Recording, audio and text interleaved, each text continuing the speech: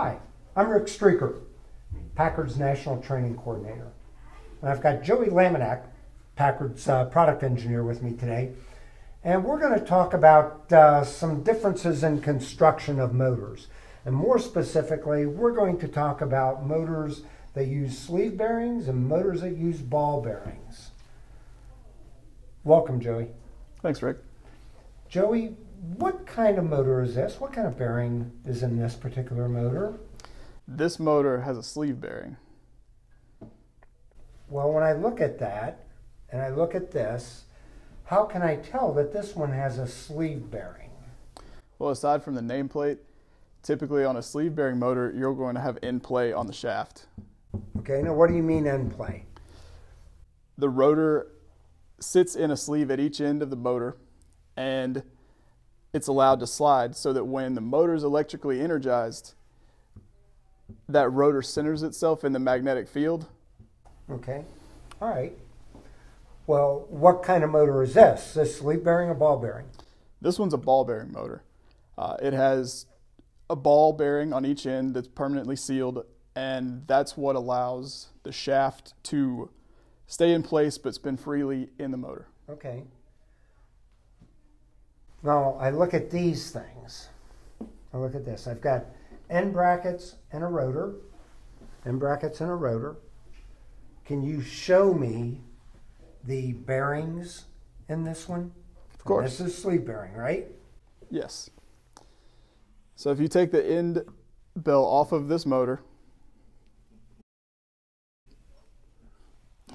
and you see inside here, there is a sleeve that this shaft fits perfectly into. Now around the sleeve is wicking. That's what holds oil in place in a sleeve bearing motor. What's that oil for?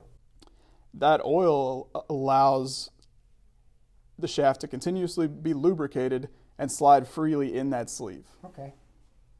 Now, I don't see any difference between these two in general appearance. Why is this one a ball bearing? This particular motor, this is your bearing right here. Okay. It's affixed to the shaft and it's permanently sealed, and it fits into the end bell.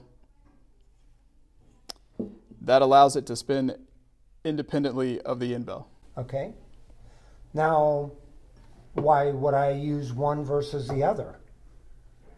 So typically, sleeve bearings are used in slightly lighter applications. Up to about 3/4 horsepower is a good application for a sleeve bearing motor. In the right application, a sleeve bearing has excellent lifespan. Now, once you get to either a higher load, a higher weight, you would want to move towards a slightly sturdier ball bearing to help support that weight of your load on your shaft. Okay. Okay. Now, I see motors like this, though, that are real low horsepower, that are maybe 1/4 horsepower, and yet they might have a ball bearing in it instead of a sleeve bearing. Why would that be? So on this particular motor, this is an EC. In EC applications, there's a chance for that motor to run at low speeds. And at low speeds, a sleeve bearing is not able to properly lubricate itself. That's why ball bearing is exceptionally good for that application, because those bearings are permanently sealed and never have to pick up lubrication. Oh, okay. All right. Well, what can cause these things to fail? You know, I hear this all the time, where a guy will call and say, well, why is it that sometimes I get a brand new motor, I take it out of the box, and the thing won't even turn? That shaft won't even turn. That's a very common problem. If you inspect that motor for damage, drop during shipping, bounced around, a lot of times that damage will show up in the form of indents in the motor housing and the end plate, bent studs. A sleeve bearing can become misaligned during shipping, and a lot of times that shaft will be a little tight fresh out of the box. A sleeve bearing, because of its construction, does have the opportunity to loosen back up if it's not truly damaged, if it's just misaligned. You can occasionally loosen the end plates and realign that. Always be sure to tighten all of your mounting bolts back down afterwards. Okay, all right. So if this is tight out of the box, it could be because maybe this thing is just misaligned because it's been dropped or Correct. maybe hit somewhere along the way. Absolutely. If you loosen that and line it back up, it may. Absolutely. Okay, good, great. Do you see that problem with ball bearings? You don't. Ball bearings are mounted a little differently in there.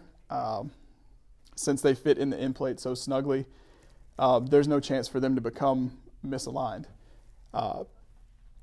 Dropping a ball bearing, it takes more to do damage to it, but if damage is done, there's really no fixing it. Okay.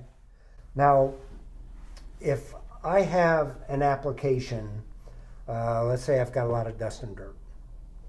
I've got a customer whose furnace is out in their garage, and they don't change their filters. They get a lot of dust and dirt. Would it make a difference if I used a sleeve bearing motor versus a ball bearing in that application? A ball bearing is going to be ideal for that application due to the fact that, as we said, the ball bearings are permanently sealed. The wicking in a sleeve bearing motor often picks up that dust and dirt, dries out that wick, pulls moisture away from your sleeve bearing, which adds friction and shortens the life of your motor. Okay, all right. So if I've got a customer who maybe sees a lot of failures on their motor and it's in a dusty, dirty environment and they're using sleeve bearing replacement motors, might be a good thing to go to a ball bearing? Be a great opportunity to try. Okay, all right, good. So there is a difference between the ball and the sleeve bearing. There is. It's easy to tell which motor is which just by that end play that we see in there. If I've got a heavier load, probably a good idea to use a ball bearing rather than a sleeve bearing motor on that. That's correct. All right. Well, I appreciate you explaining that a little bit to us, Joey. Absolutely. And we appreciate you coming to the Packard Academy. Come back again and see what else we have to offer.